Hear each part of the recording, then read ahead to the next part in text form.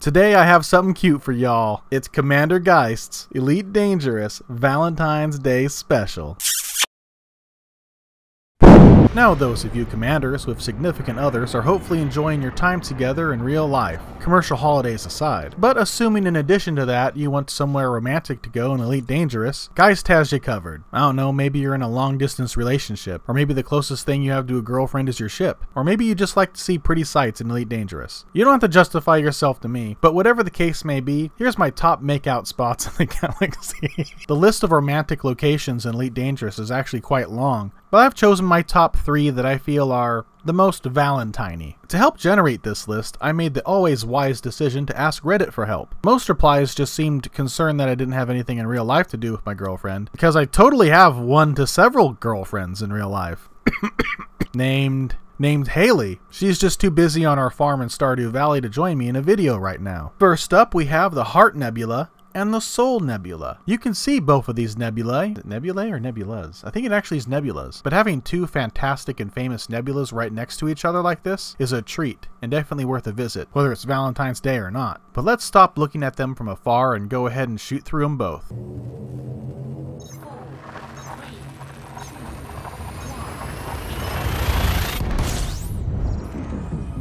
While you're inside the bright Crimson Heart Nebula, it feels like you're inside a beating heart itself. I'm kidding, it just looks like a bunch of red blotches. But pretty dope looking red blotches. Shades of red and orange are certainly my favorite nebula colors. You ready for a pasty makeout sesh yet? I know.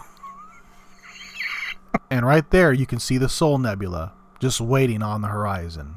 And let's head there next. And as it turns out, inside the Soul Nebula sucks.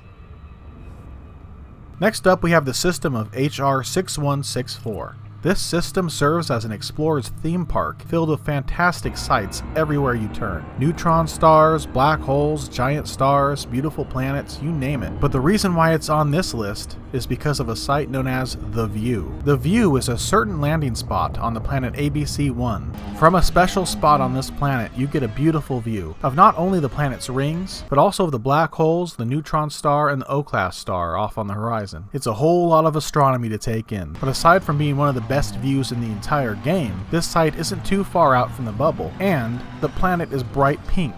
I mean, what more do you need for Valentine's Day? Lastly, we come to my favorite Valentine's Day spot, the aptly named Cupid's Arrow of the NGC 7822 Nebula. By all rights, this is one of the coolest nebulas in the game, but it's punctuated with a series of Class O stars ripping through it like an arrow. The nebula's shape alone already looks like an arrow ripping through a heart, but the O-class stars really add to this effect. In fact, you can follow those stars all the way through the nebula itself and turn your own ship into an arrowhead. In fact, let's do that right now.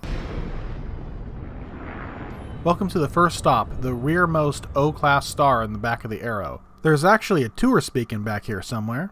Here's the Cupid's Arrow tourist beacon. Let's see what it says. 617134, better known as the gate to the beautiful NGC 7822 Nebula, is a famous system among lovers and the premier place to spend a honeymoon. What did I tell you? Why? The beautiful NGC 7822 Nebula is pierced by a line of O-stars. Therefore, it has been compared to Cupid's arrow piercing a heart. Approaching this nebula is an experience in its own. With each jump, the bright band of O-stars becomes clearer and clearer, as well as the nebula that unfolds its colorful beauty. Once arrived, this area is filled with black holes and vibrant stars. Yada yada yada. You can actually follow all of these O-class stars all the way through the nebula. Near the center of the nebula, I think I just found a pink planet orbiting a pink star or a pink L-dwarf. So I have to check this out. This might be perfect. Oh my god, there's 2 of them in co-orbit, like a pair of lovers. They're like pink, one's pink and white and one's like pink and violet. This planet is super pink.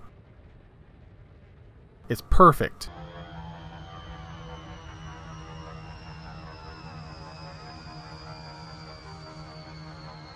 And I love how it has that purplish planet on the horizon, not to mention the bright pink L-dwarf above us. It almost looks edible, like sherbet or cotton candy.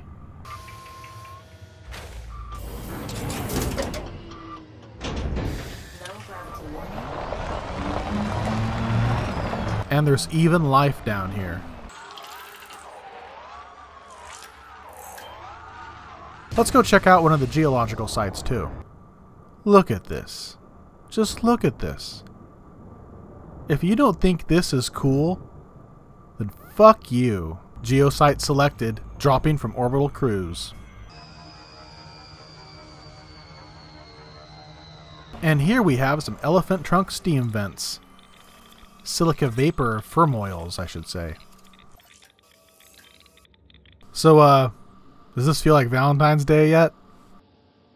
After following the O-class stars the rest of the way through the nebula, I came to the beautiful sight of two black holes devouring a star. It looks like a water or oil painting.